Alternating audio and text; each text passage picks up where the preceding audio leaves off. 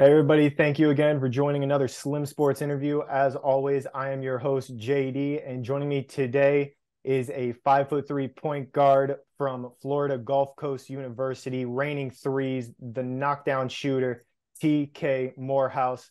How's it going, TK? Possessions. Oh, the Govs are rotating well defensively. Morehouse in desperation, able to hit. Hey, it's going good. It's going Great good. to have you on here. So happy to have a multiple-time champion and All-American, someone who has had an historic career at the college level. And no doubt you're going to have a historic career at the professional level. You spent the past 3 years at FGCU, calling it your home, being one of the star players there. Talk to me real quick about these past 3 years at FGCU and what that has meant to you. The past 3 years at FGCU, I think it really progressed my life in a upward manner. Just coming from a JUCO and getting a chance to play at the D1 level, even though it a mid major, but we still was able to, have a lot of success out of it, and it really helped my value as a player and my mindset as a player. Having the great coaches that I have around me is Temesco and Coach Lyles and Murph and all the great minds that surround me. So they really helped me excel as a player altogether. But yeah, I really appreciate these 3 years. Yeah, and you guys obviously have had so much success over those past 3 years. 89-10 overall during your 3 seasons there, 48-2 in conference. I mean, you scored over 1,500 points during your FGCU career, just not even including your JUCO years. Overall, you have over, I think, 3,000 points, something like that. You're an absolute bucket getter. 424 assists at FGCU, 161 steals, knocked down 171 threes over your 3-year span as an Eagle. But the most impressive stat that I saw was the fact that you averaged 30 minutes a game throughout those 3 years. Every single game, you're on the court a majority of the game. Very little time on that bench getting a rest. What have you done throughout your college career to become such a reliable option for Coach Temesco on that court? I know that when it comes to being reliable on the court, I have to have stamina.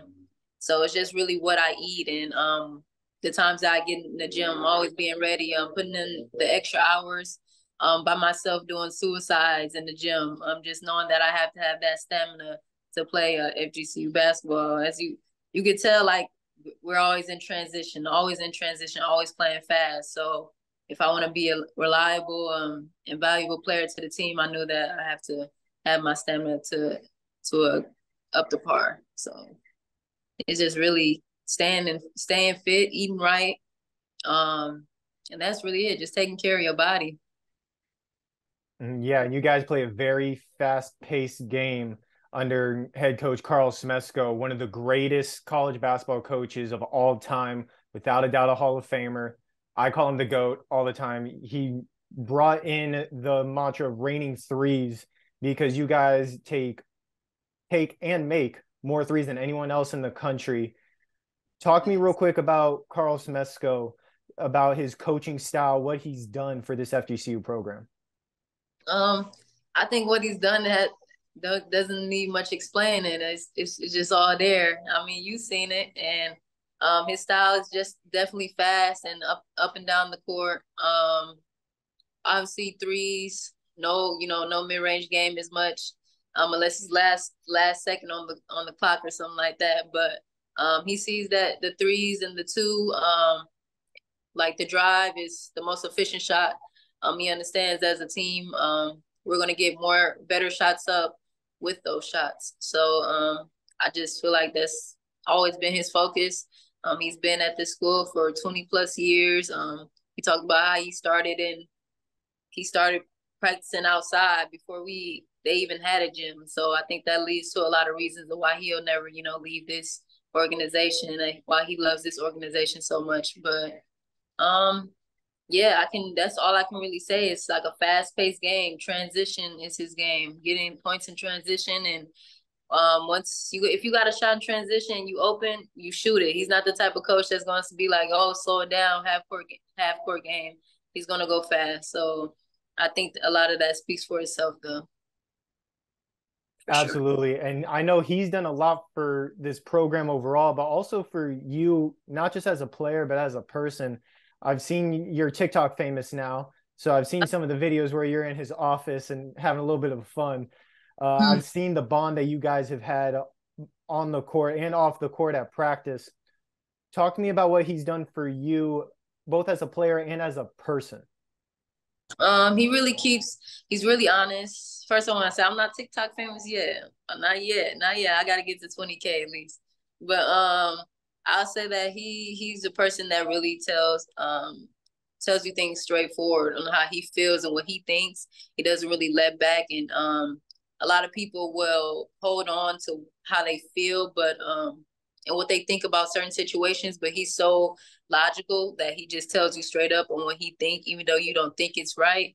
It's most of the time it's the smartest thing to do. So I think that that really taught me a lot just as a person to ways to think more logical as a person, and to go with your first instinct. A lot of times your first instinct is what's right, and you should go with it. As a person, I'll say, you know, that's really much it. Yeah.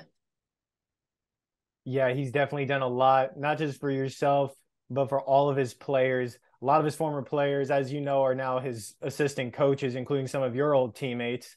Uh, you've gotten to play alongside some incredible players while at FGCU. Not only has Coach Smesco brought in this reigning threes, playing style at FGCU that's been dominant year after year, but he also brings in these high major caliber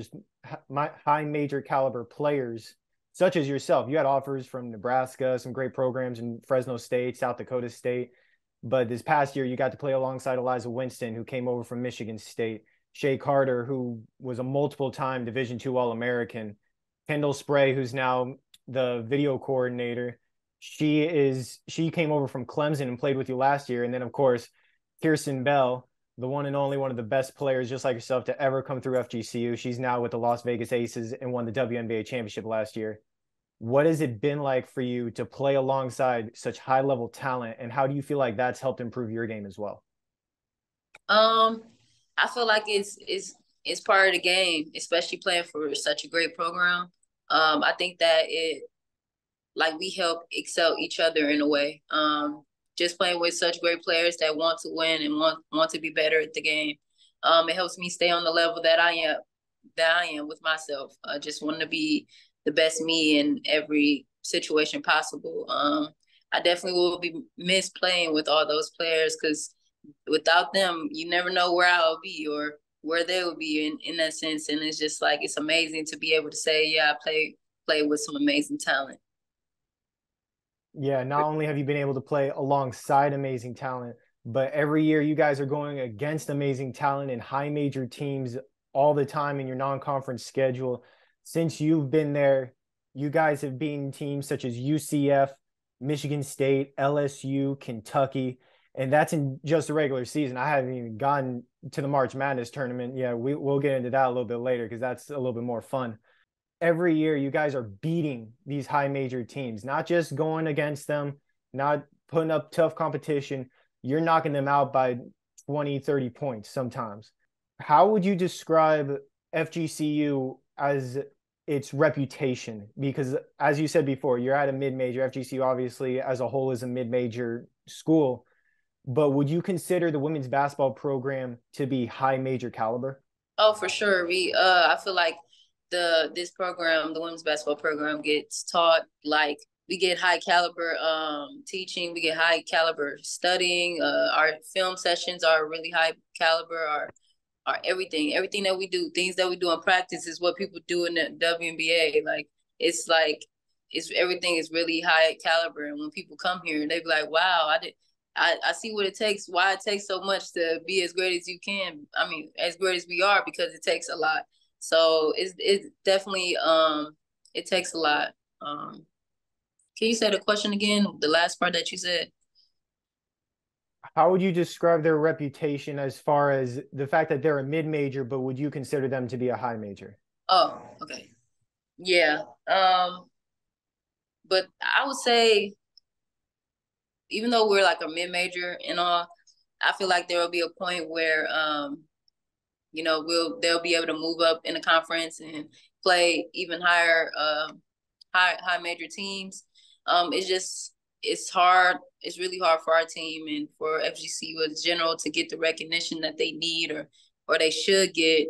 As you've seen with like the NCAA tournament in that sense, but until I feel like until we get into a better conference, the recognition of FGCU women's basketball will always stay the same.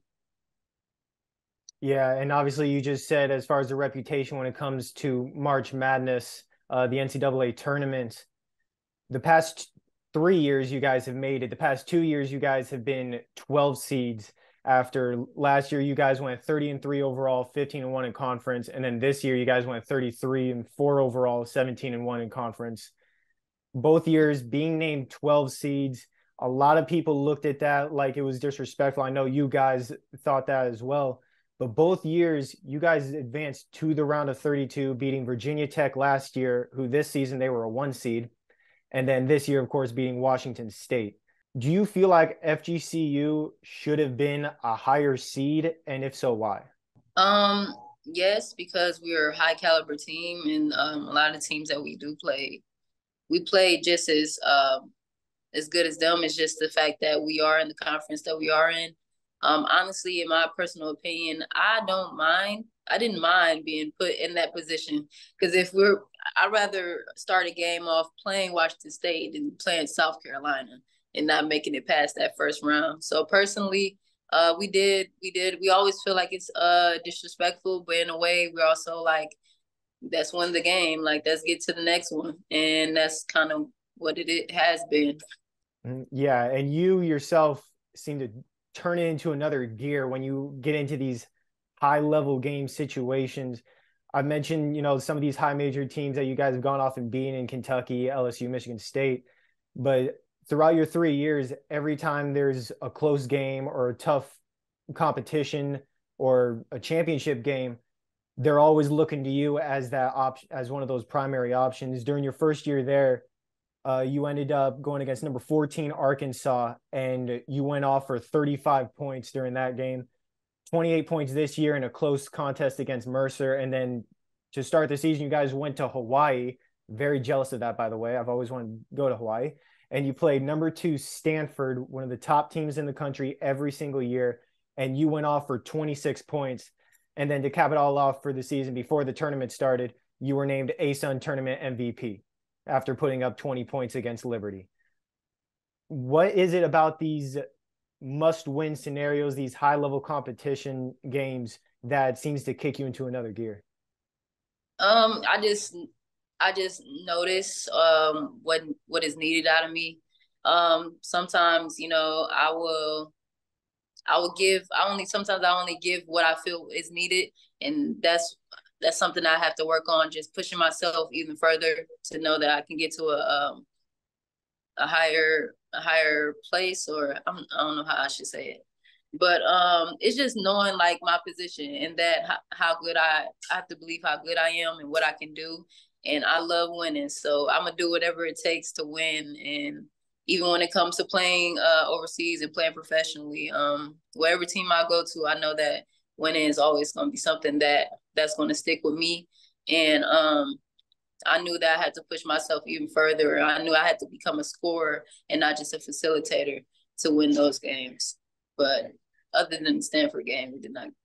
But Yeah, I mean, you guys, like I said, tough competition, and you're a very tough player. Like I said, you're a high major caliber player playing at FGCU, which, like we've said before, it's got to be considered a high major program now, if not eventually, because of all the success that they've had. I think you guys won the past 20 ASUN tournaments. I don't know. I can't keep track anymore.